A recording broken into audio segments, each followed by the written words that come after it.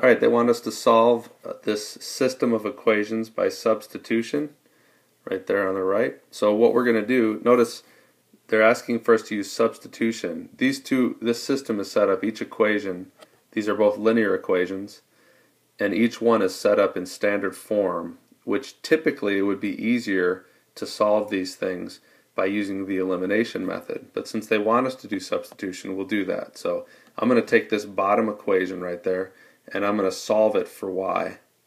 So I'm going to add 6x to both sides. And now I'm going to take that, what I just solved, and I'm going to substitute, hence the word substitution, in where I see y in the other equation. So let me write that right here. 8, actually, I'll write the equation, I'll write the equation in blue, but I'll substitute in red. So I'm going to write 8x plus 2, and now instead of writing y, I'm going to leave a big parentheses. I always suggest you use parentheses. You'll see why later as you do more and more of this. It gets very messy if you're not careful with parentheses. So I'm substituting, instead of y, which was right there, I plug in what I found y to be equal to using the other equation. I substituted it in. Now I have one equation in one variable, and I can solve this by the same methods we always use. Distribute the 2 in, that would be 12x plus 106 equals negative 54.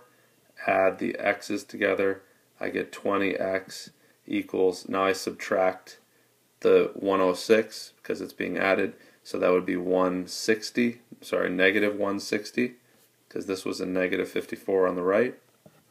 And now I divide both sides by 20, and I get negative 80, or negative 8 rather, as the answer.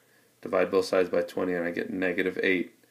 That's my answer for x. I'm not done because they wanted us to solve. Well, I've only found one half of the solution, not the entire solution. Notice that the solution needs to be an ordered pair. So I'm now going to plug negative 8 back in to either one of these x's right there. Either one of them will work. So I'm going to go ahead and do that just to the top one, since it doesn't really matter which one I use. So there's my equation. This, of course, equals negative 64 plus 2y equals negative 54. I add 64 to both sides and I get 10. Divide by 2 and I get 5. Now before I plug this answer in for the solution, I'm going to check to make sure that it worked.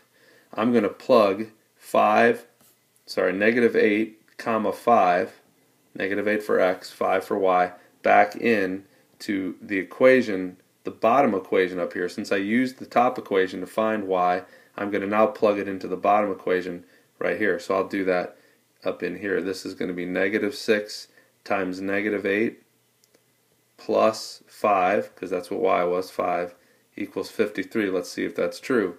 Negative 6 times negative 8 is 48.